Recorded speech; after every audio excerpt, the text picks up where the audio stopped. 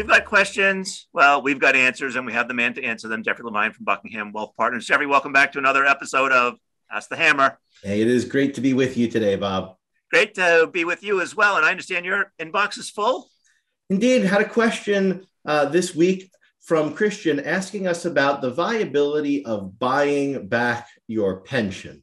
And it's worth noting that there are a couple of ways this term is sometimes used. So the primary way that this term is used is while you are working, sometimes you may have worked for another employer that your current employer will give you credit towards their pension. So oftentimes there's a formula, and for each year you work, you accrue a certain amount of benefits. Maybe you work for 2 or 3 years for another employee, and you want to have that service credited to your current employer to increase your future pension. What you can sometimes do is called buying back your pension. In short, you put in a specific amount of dollars that is effectively your contribution. You're buying back those previous years of service. So let's say you end work with 18 years, but you worked 3 years for the previous employer. Your current employer will treat you, instead of having 18 years, as having 21 years. Now, whether or not this makes sense can vary from person to person. Of course, longevity plays a huge factor in this, because the longer you live, the more it makes sense to buy back previous years of service, because you will continue to get payments with a pension in general for the rest of your life, perhaps for the rest of a spouse's life as well.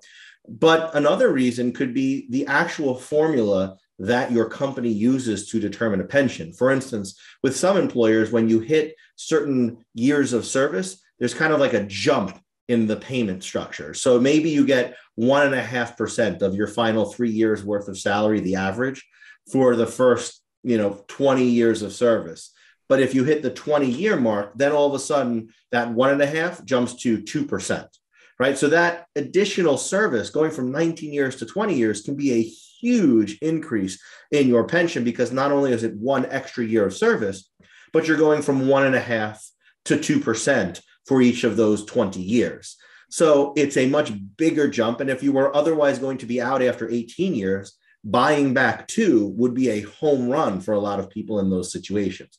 Bottom line, though, is you have to check on your pensions formula and what your employer offers. That brings us to the second way sometimes people think about buying back pensions. What if you start your pension because you retired, and then you go back to work, either for another employer, or more often than not, the question rises as I went back to the same employer. I thought I was done, and they wrote me back in, right? Here I am again. And there we've got to look at the structure of your employer plan. It's really going to be dictated by your plan as to what they will allow, whether you can stop payments, whether you can start them again. You've got to look at the structure of that plan that's offered by your employer. So just a couple of questions. One is, this typically applies to workers who might work, I don't know, as a school teacher perhaps, or Department of Public Works, or police or fire, that sort of thing? Absolutely. Those would be our primary individuals who this would apply to, simply because they're government workers, right? If we look at the private sector today, very few private sector employers offer pension plans. They were very common up until about the 1980s, at which point employers kind of looked around and said, wait a second, if the markets don't go well, we're not only on the hook for all our current employees' salaries, but we're also on the hook for making good on all these former employees' retirements. So let's start utilizing this 401k more, or these other structures, and put that retirement risk essentially on the employees. So over the last 4 decades, we've seen a pretty significant decrease in the amount of private employers that offer pension plans.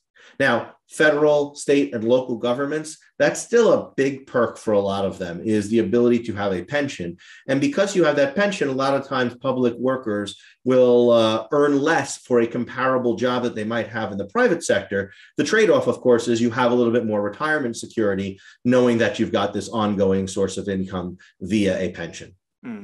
So one more follow-up question, which is, I serve on my town's retirement board, and oftentimes the employee has to request to buy back the pension, and the board has to approve it. Has that been the case in your experience as well? Yeah, again, different systems function a little bit differently, but it's certainly going to be something that is ultimately driven by the employee. So you always want to know what your plan offers. And then if the plan offers, you want to do it. In some instances, it'll be subject to board approval. In some instances, it's part of what you do, right? If you send this in, this is how we work. So knowing how your plan works but even knowing that's an option, right? So many people go through and they may not even know it's an option. And the earlier you buy back, the younger you are, the less expensive that will be, right? Because when you're older, it's going to cost you more for those years of service. So you're going to want to try to buy back as early as possible if that's something you're considering doing. In most instances, I should say. Yeah.